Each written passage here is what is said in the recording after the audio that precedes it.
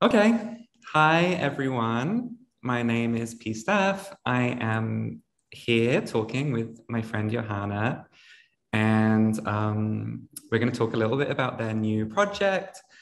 I am in London, they're in Berlin. You are here at the ICA. Johanna, what are we talking about? Hi everyone. I just realized I have to change my screen to something else. Thank you all for joining us asynchronously in this disassociated void universe. We're recording this before you'll see it. And the astrology has just been a nightmare to try to make that happen. But anyway, I'm in Berlin and we're going to talk about this kind of kooky new project that I spent the year making called GLUT, a superabundance of nothing. At the moment, the immersive sound installation of it is up at the HKW in Berlin as part of a group exhibition called Illiberal Arts that you can see until November 21st. But there's also a video game version that is up indefinitely that you can download for free at the website glut.website. And it's a kind of complicated, bizarre project with lots of different pieces. So I guess we'll just try to explain them in an interesting fashion. Yeah, I'm gonna grill you about it. I was so happy when you asked if I would do this with you. I obviously always love talking to you, but to anyone that knows me well, I'm like a full-blown gamer girl, non-stop lifer. And so I was like, oh, great, I get to talk about video games with Johanna. Well, this is also why I thought it, I mean, we're friends and I feel like you've kind of watched a lot of these things I've been thinking about over the last few years come into some sort of form, but I also knew that you were a gamer girl, so I thought it would be really fun to talk to you about it. So, okay, I played through GLUT. I felt like I was immediately picking up on a bunch of video game references.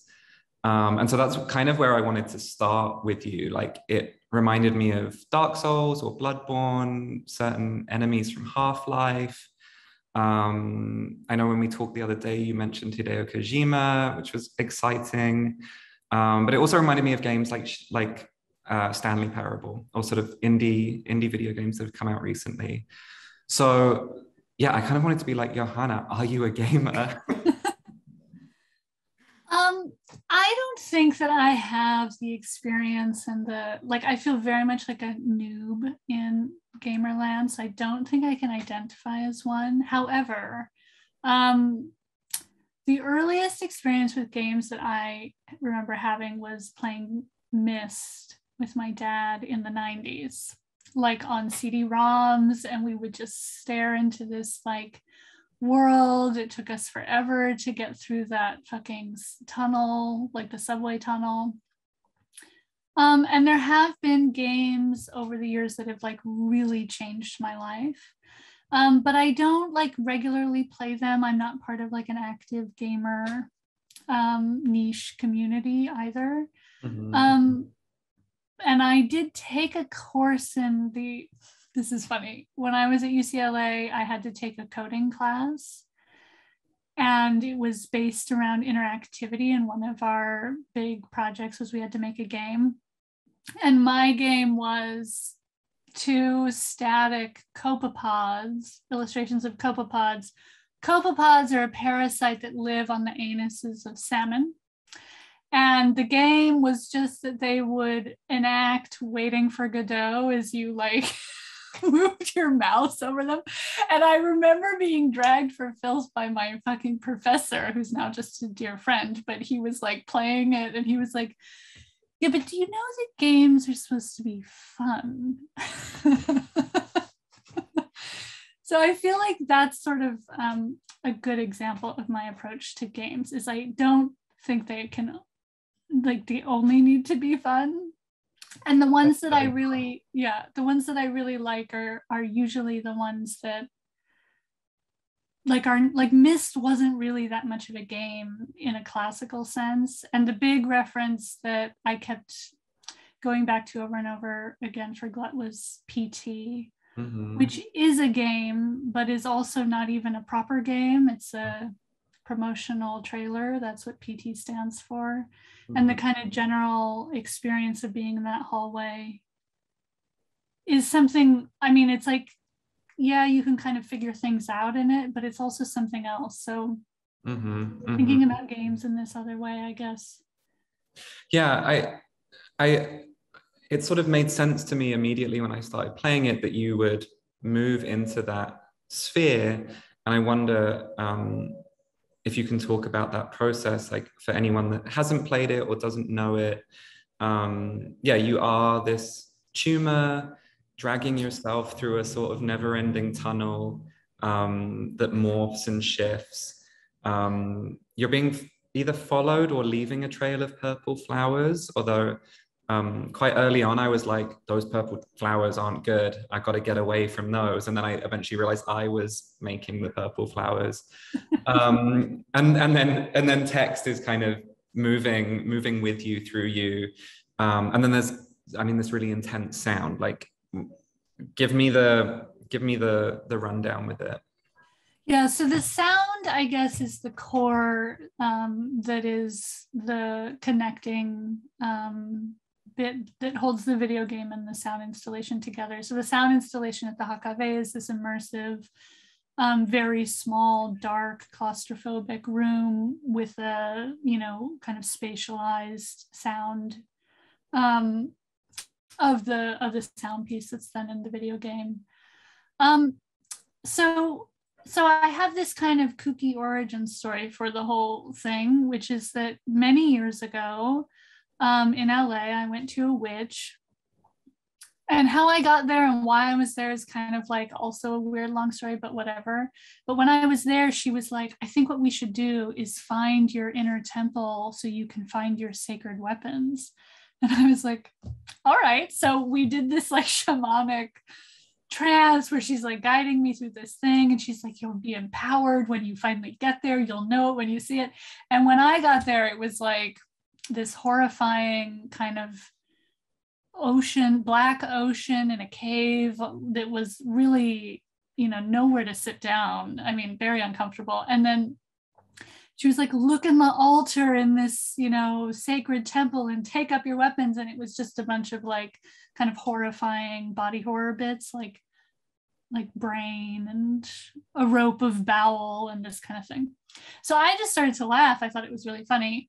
And then I just didn't think about it much anymore about like instigating any kind of project. And then recently, I had this very uncanny experience where Amazon recommended my own book to me. And for whatever reason, I like flashed on this, you know, like cave with these bits of a body as this kind of like spiritual experience that, I don't know, like I started to think like that I wanted to make this in a real way, like produce this feeling of kind of a spiritual uncanniness or like an anti-transcendence.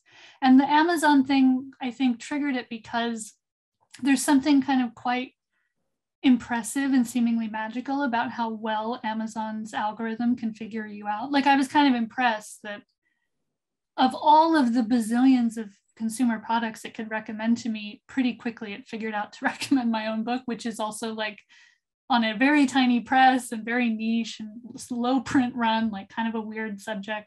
So I kind of was like, it felt a little bit like a version of a mysticism that had a lot of confusion and dread and doom in it. And that just generally is how mystical experiences feel to me. Mm-hmm. And I feel like in digital space or virtual space, that feeling gets really amplified. Mm-hmm. So the sound installation at the HKV as like a physical thing was going to be happening. But it was really, you know, early on quickly apparent that having an immersive, tiny, ventless, lightless room was not going to be accessible for some people.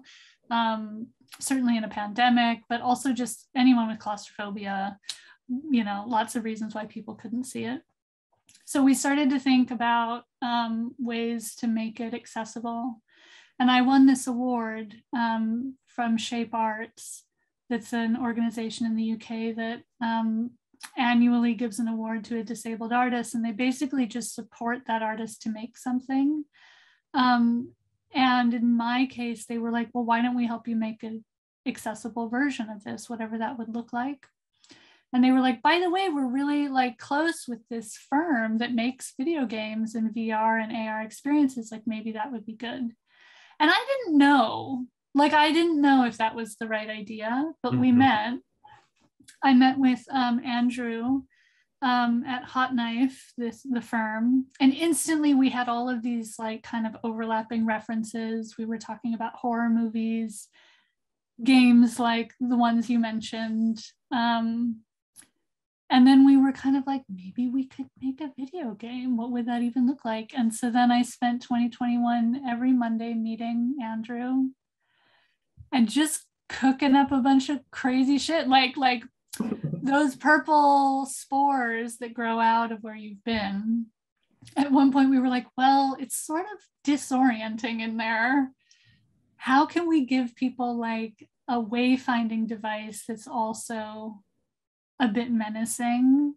Originally, we tried having like different fluid, like bodily fluid stains, but then it quickly became too like Saw serial killer basement.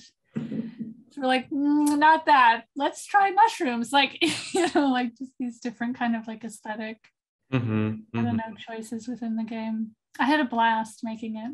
Yeah, I mean, considering what a hardcore hobby it is of mine, I don't tend to incorporate that much stuff, I don't think, in my work from the amount of video games that I play. But there is something I love about things like, okay, how do you build in a wayfinding device? We know, you leave this trail of mushrooms. There is a sort of really beautiful confluence of like user design and accessibility with imagination that kind of creates a very different way of navigating space, of understanding how a body moves through a space or something like that, Yeah. I had a couple of questions which were, and I don't know if these are connected. The first one is that I don't know what non-Euclidean means. All right. And the second one is, and maybe it's connected, is that I was sort of interested that you talk about them all as being like internal spaces, as like you're traveling, I don't think you said this, but traveling down like an intestine into a cave. And I sort of wonder if those are the insides, what are the outside spaces? Are the outside spaces real world, meat space, like as people like to say? Or is there a different type of outside in that digital realm? I think they are outside spaces, actually. Like, I guess that was one of the, one of the questions or these sort of rhetorical, like almost provocations that the project presents is something around like, well, how exactly is an inside different from an outside? How exactly is an alien space different from some internal familiar space? The non-Euclidean thing is actually a cheat because in Unity, the software we built the game in, you can't do non-Euclidean geometry. Basically, Euclidean geometry named after Euclid is planar, meaning that the shorthand is it's just sort of a geometry that exists on a plane. So anything that's not that, like a sphere or a hyperbolic space or an elliptical space, would be considered non-Euclidean. And so when you're building in game space, it is planar. So we kind of thought of different ways to cheat at non-Euclidean, because there are some video game softwares, I guess you can do this. But like an example of a non-Euclidean thing in a game would be if you're approaching a house or a structure that looks like this, and then you go into it and suddenly it's the shape of a dome inside. or if you're going into a hallway that looks like this long, and then when you're in it, it becomes this long. It's just kind of like a surreal, disorienting, representation of space. So there's one part of the game where we really tried to do this, where this is also, spoilers, or I'm giving away. What's the equivalent of like a spoiler in a video game for like how you figure something out? Spoilers? Just a spoiler. Okay, so spoilers. But maybe this is useful for some people because I've heard that they've gotten stuck. So when you go through this spike tunnel, and then you come to the kind of end of this room, and it says turn around and go back and find the portal. You just turn around and go back through the tunnel, and you'll see that suddenly it's like it's shifted in size and scale from what you just came through. So there were just like little things like this where we wanted to like really disorient, like, are you a microscopic tumor in an intestine, or are you like an alien body on the surface of a moon? Like these things, I think, were kind of like, we were trying to kind of build different worlds and experiences that would make that feel. Yeah, it reminded me of certain games like maybe Limbo or something, where your purpose is often sort of withheld from you. I found myself wondering, what was I doing? What was my purpose there? Am I filling an animal or a person or whatever's body with spores? Am I there to latch on to a larger organ, or something like that, Yeah, I feel like if we had more money and time, there would have been a bit more like puzzle kind of solving interactivity going on in the game.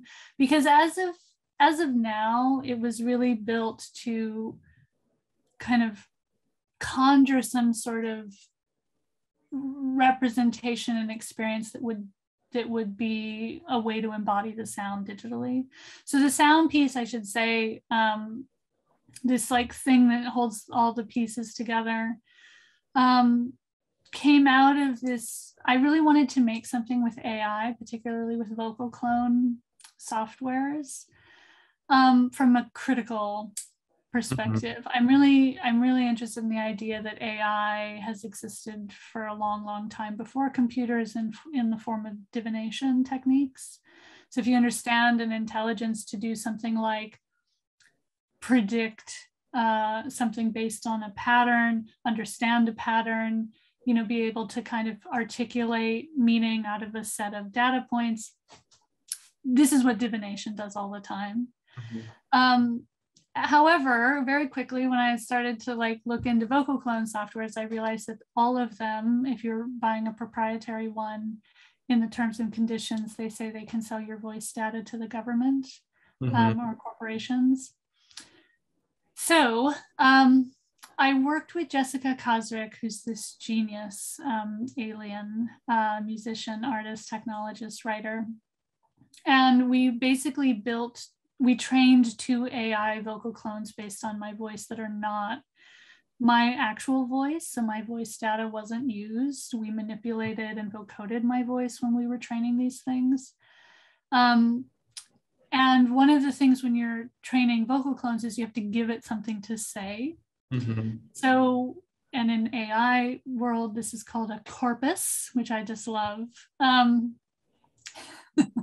So I built this text corpus that's hundreds of lines long. We ended up only using, I think, 20 or 22 or something in the final thing. But I just took a lot of sentences from different sources that felt like they got at this mystical, uncanny thing that I was talking about. So there's like physicists talking about dark matter, mathematicians talking about nothingness, mystics from the apophatic tradition who are saying God is not, and then things that the Amazon algorithm says.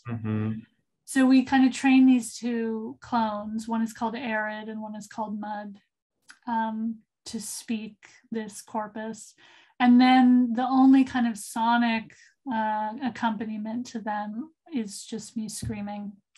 And Jessica Kozrick produce the sound and put it together. So it's like I would just stand in this room, like there's a retching sound that happens when the avatar is at rest. Mm-hmm. So there's like there exists in the Dropbox some 15-minute clip of me standing in here being like bleh, bleh, bleh, like trying it out, different ones, you know. Mm-hmm. And it was just, yeah, like the idea was to kind of build this whole cacophony of different voices.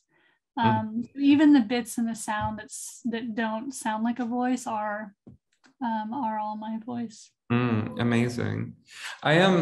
Something I mentioned to you a while ago was your sort of like South Node Sag theorizing about Amazon. Crackpot theories. Amazon as divination.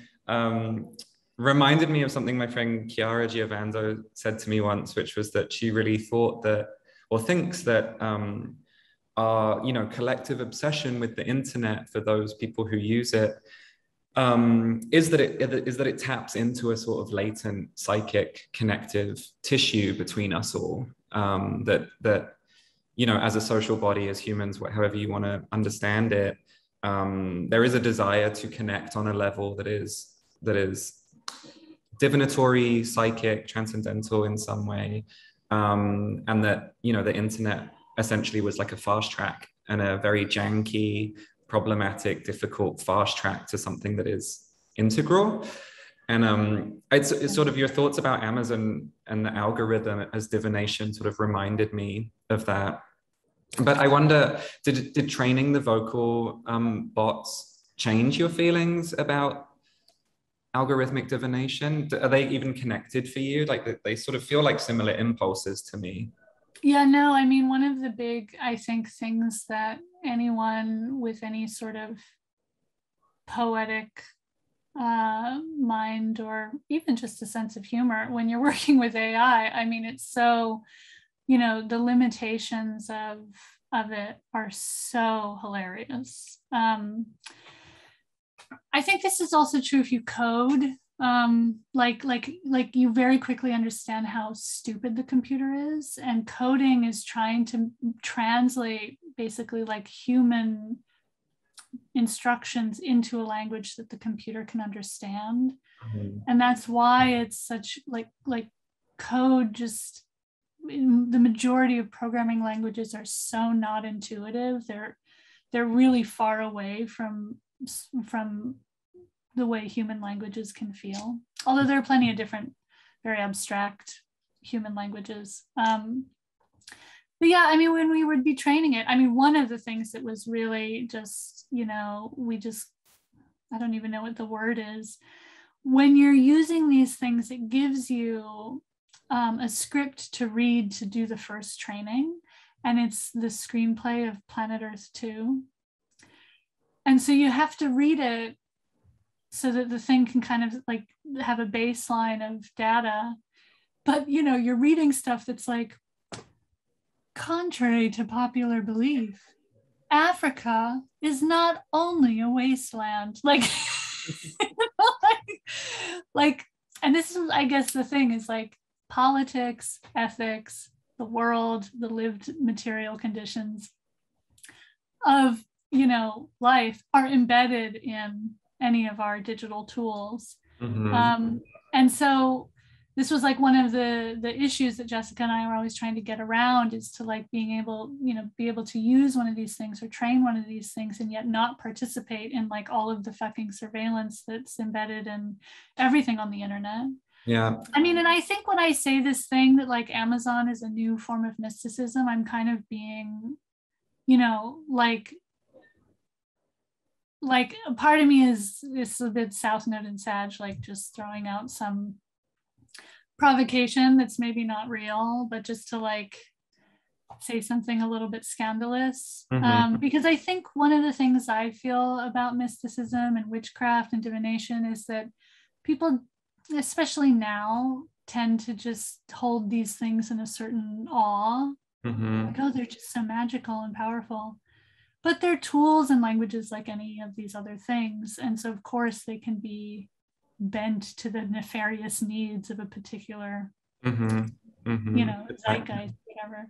And I think So something, just quickly, something I've always appreciated about like our conversations around astrology and things like that is kind of connected to a conversation that does seem to be happening more, at least I see within astrological communities, and particularly with like post-colonial astrology that Alice Sparkley Cat wrote, like really in your work as a mystic, and gradually happening more broadly, is like an awareness and a critique of what do we mean when we say at home or exiled, or why is fortune associated with the same house as children, and what is baked into that. And that's what I get out of this suggestion that the Amazon algorithm is divination.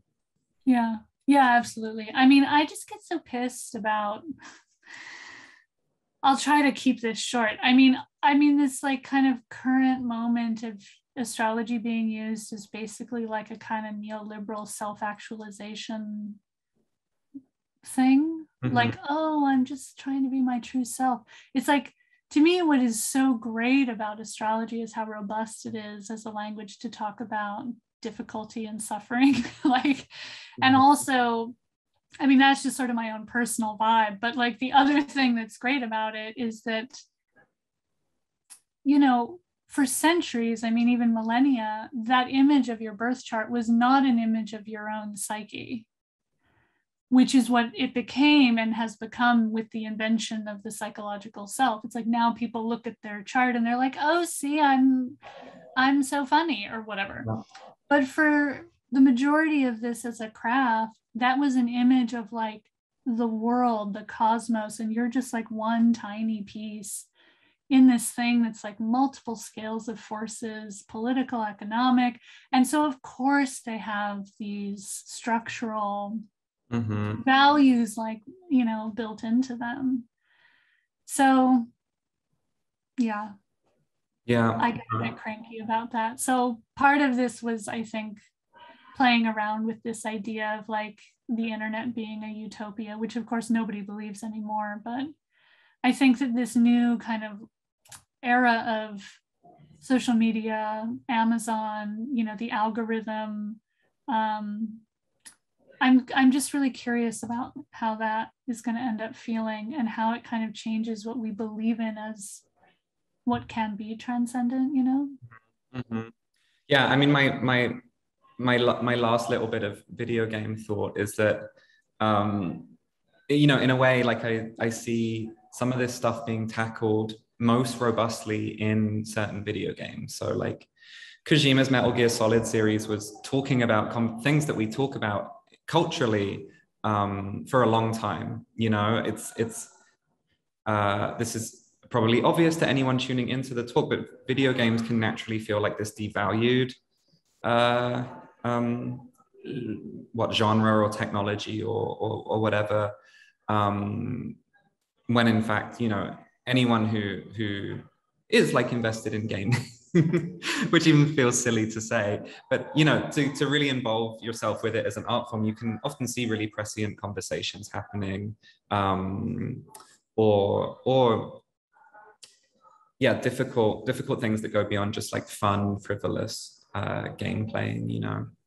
I'm gonna try out a crackpot armchair theory that might not take, just as like I'm listening to you say this. I wonder if it's because of the interactivity. I think generally in art, if it's interactive, there's this kind of like, there's a devaluing around this idea that like a real art experience would just sort of almost like going back to like a sublime. It would just be this awesome thing and you're like just in front of it. And I feel like, just forms like performance, even like, I mean, even though relational aesthetics was so at some point supported by the institution, like there's still like certain forms like this that are not considered like real art by a certain normative establishment. And I'm just wondering, like, maybe I'll regret that I'm wondering about this out loud in this public way, but I wonder if it's like an interaction thing, that there's something that kind of like, if you're on some kind of plane of existence one-to-one with the thing, and you can even, change it based on what you do to it as the viewer or user. Like, this is very like not how traditional art is supposed to be, you know? Yeah, absolutely. I think both of us work in spheres that to give concession to a body is to devalue the Yeah. the thing that you're producing. Yeah. And I kind of like thank God that in our expanded community there is a push away from that, or a push against it, you know. Yeah, because you know, video games are not inherently accessible, but for me, what you're saying touches into this same realm of of devaluing through accessibility, essentially, and interaction. Yeah. You know. This is exactly right. I mean, this was also the thing that I felt like I was really like laboring all year to say when I would talk about this project, is that the video game is not like the supplement to the installation at the Hakave. Like, the real way to experience the sound piece is not the corporal IRL thing in the museum. Mm-hmm. Like, the free game on the internet that you can download, and then accessibility in terms of the video game, just quickly, like Shape, you know, produced and funded video like playthroughs with American Sign Language and British Sign Language. We did an audio description of the whole thing. And, you know, I really had to kind of like fight for an accessibility statement to be included at the Hakave, not at the top, but within some parts of the administration team. Because, you know, I think like one of the ideas about accessibility from a disabled person's perspective is that you want access that will just say how the thing is and is not accessible. Mm-hmm. Mm-hmm. But from the institution's perspective that's trying to make itself look good, and this is true for like any institution I've ever worked with, they just want to say how it is accessible. Mm-hmm. And the thing that I really wanted to have be, you know, very clearly stated for my piece was that it's not wheelchair accessible. It's not okay for some people because of COVID. Like, I mean, it's only for one person at a time, and the door does get opened after each person goes in, but still there are plenty of people for whom that would still be too risky to do. Mm-hmm.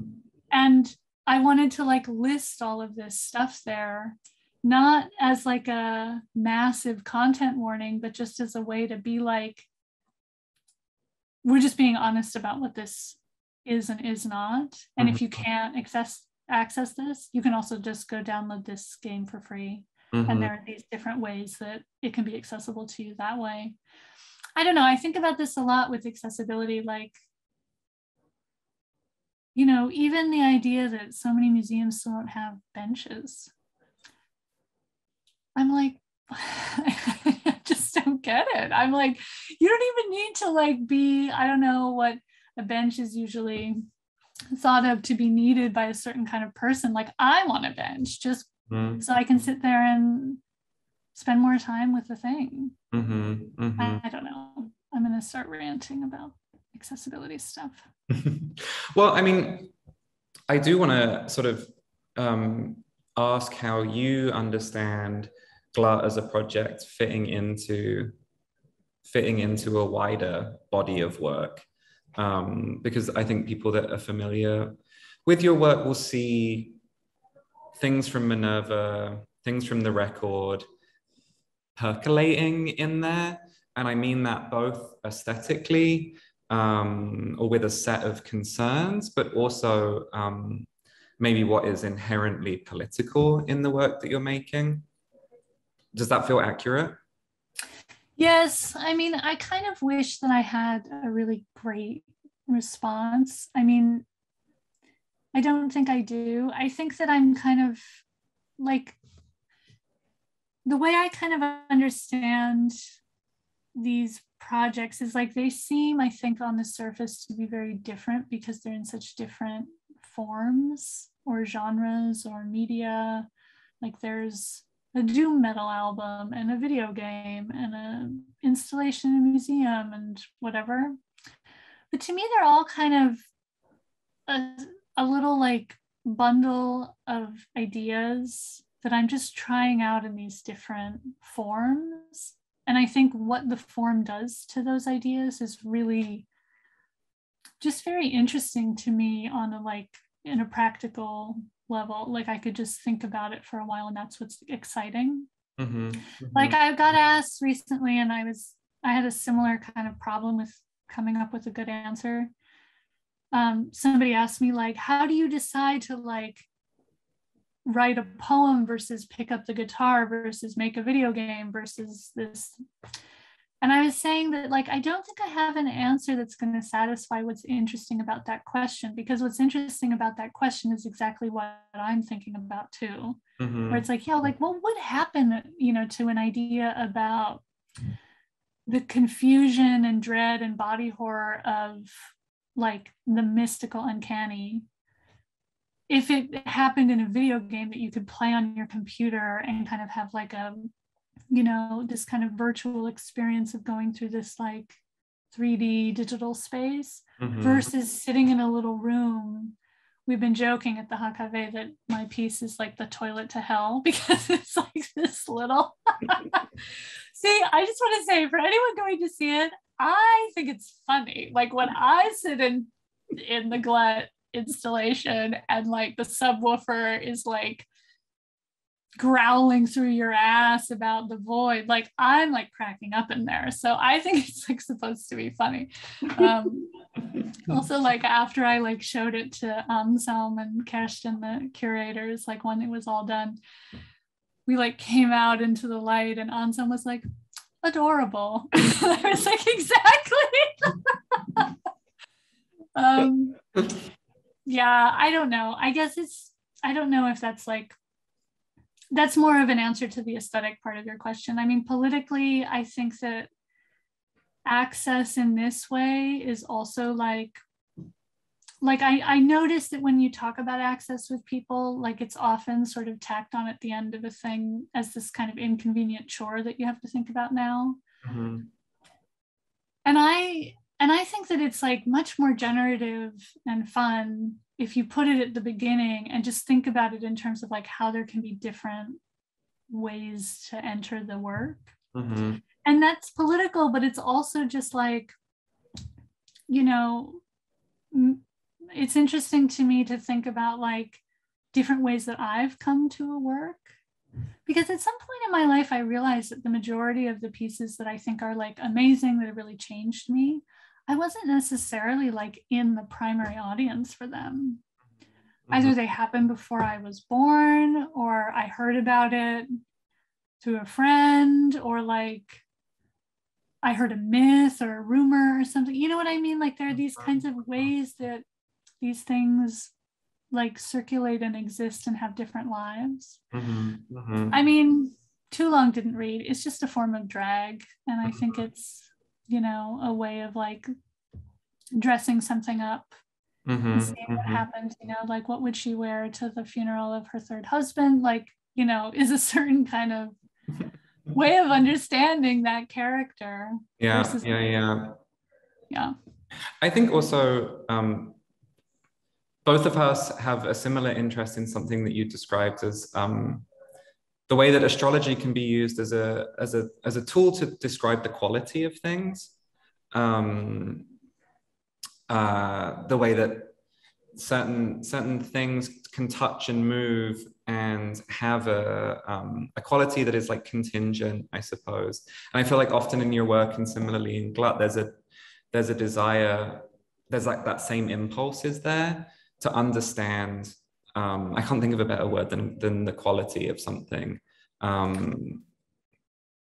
Is that yeah, that's not really a question, but no, this was something that I was thinking about a lot this year when time became like just this like,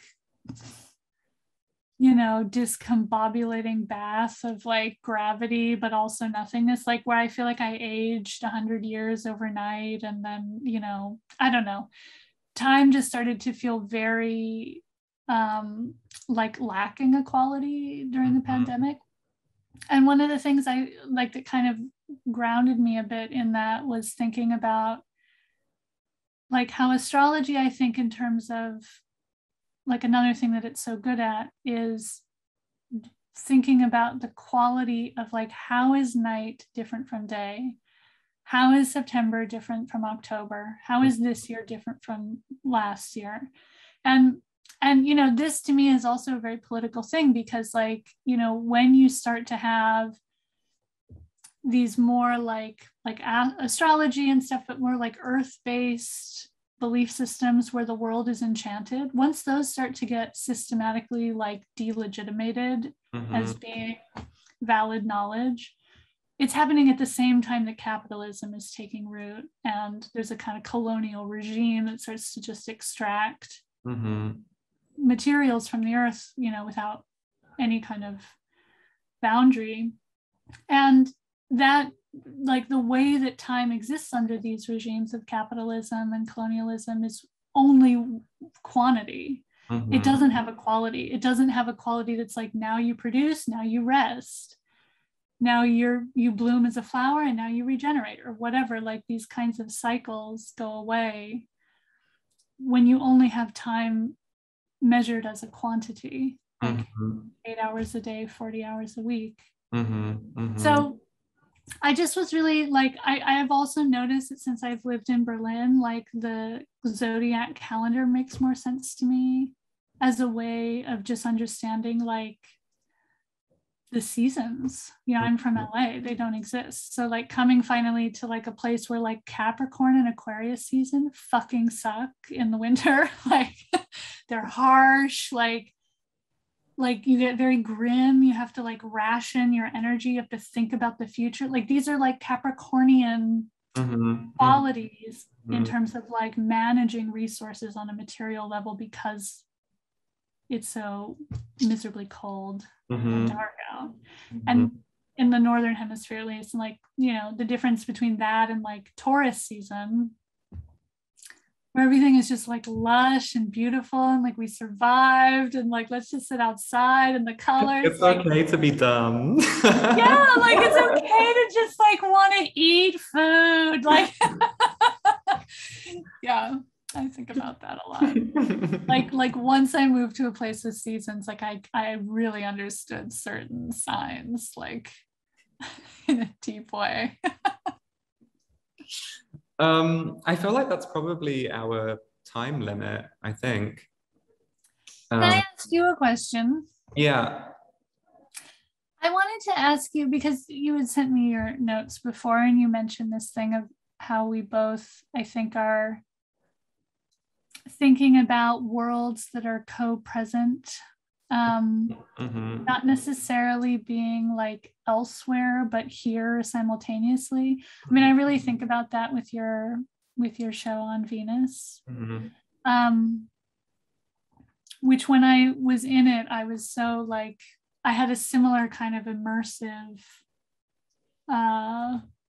disorienting experience. I just wanted to ask you about these new things you're making, and like if that's continuing that. I mean, I didn't get to see the new thing you just made for Freeze, but I've seen your holographic poems, which I think are so beautiful because they're so ephemeral and stuff. I don't know. Can you just I think so.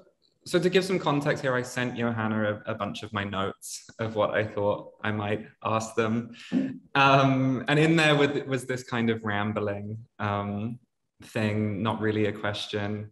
But I do think that there is a shared impulse in our work, and everything you've been talking about today touches on it, like this sort of interest in describing parallel worlds, kind of co-presences of like realities and ways of being, but they're not elsewhere. They're somehow with us all the time. I think queerness and transness and cryptness can fuel those interests, you know what I mean? And probably both of our desires to articulate those registers maybe come from those experiences or like feelings in our lives. But what was interesting, I thought, was that, you know, in all of this work I've been making about Venus and this idea of being on Venus, which for me is really about using a planet as a sort of cosmological sibling space to the one that we inhabit now. Venus is Earth, Earth is Venus. Yeah. But then I have sort of used it to articulate what I think of as a kind of aesthetics of dysphoria, Yeah. a grief, to take it back to its like original linguistic meaning, like a sort of grief of being. But I was interested for you in GLUT, and I wonder probably the same in a lot of Minerva and the record too, that this seems the one that the co-presence, the thing we're living with that you're talking about, feels like gut-like. It's like it's coming in and down. I suppose I felt like maybe my version of that was like this beaming outwards to another planet that's actually very much our own, another type of violence happening elsewhere that's actually just happening here. It feels like, yeah, for you it's deep down in the guts, you know.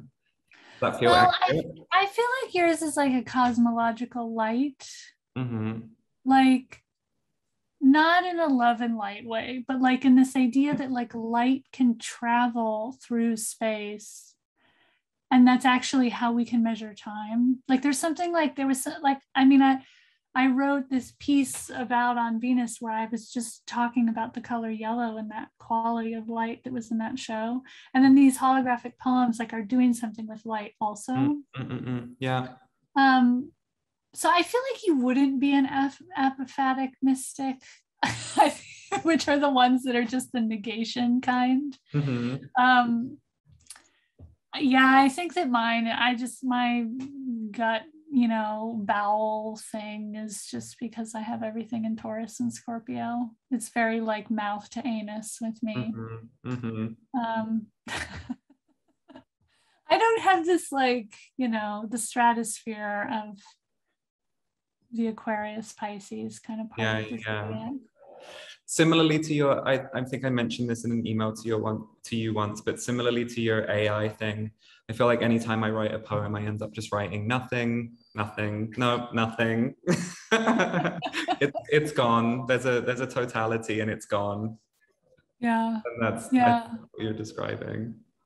Yeah. There's, you know, I took my first writing class of my life this year with Janice Lee, who is teaching an online class on the Korean concept of Han and how to use it in writing.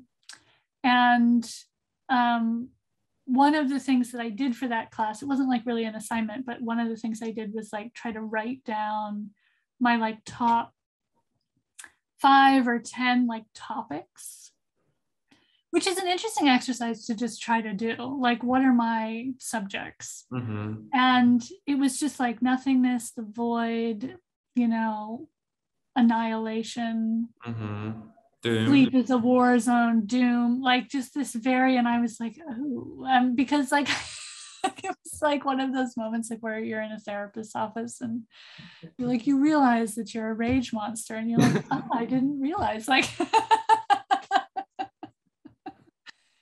I don't know, like, yeah, like I'm like trying to think about it, like, how did this happen? Like, why am I so goth? I don't know. Right. I have no answer. Yeah, I relate. I think I'm like the anorexic mystic that's just sort of seeking to be a beam of light that eventually fades away in space, you know. Yeah, definitely. Pastels, maybe. Okay, I'm glad we've diagnosed that in each other. Well, isn't it? I just saw some meme that just all Pisces are pastel goths. Like that's what Pisces is. Isn't that right? Yeah, probably. Yeah. Okay, should we end? Yeah, I wish we could have a Q&A now, but we can't. Yes, sorry, we can't have a Q&A. If anyone has like a burning question, you'll just have to keep it. You'll just have to keep it to yourself. I don't know. Send it into the You'll just have to send it into the void, yeah. I suppose we should say thank you to the ICA. Thank you to Sarah. Thank you very much to Sarah and the ICA for hosting us. This was really lovely. Yeah, and how do people play GLUT? They can go to glut.website and you can download the game for free. There's a Windows version and a Mac version. If you, for access reasons, can't play it, you can watch gameplay videos that are all on the page. There's ASL, BSL, and maybe not this month, but next month, I'm going to make a director's commentary gameplay video, which I just think is going to be super fun because I've always wanted to be one of these like Twitch streamers. I see that for you. I see that for you. Well, it's part of my other career, if this doesn't work out, to have an ASMR channel. Okay, sign me up. Okay, well, thank you for doing this. Yeah, thank you. All right, bye. Bye. Okay.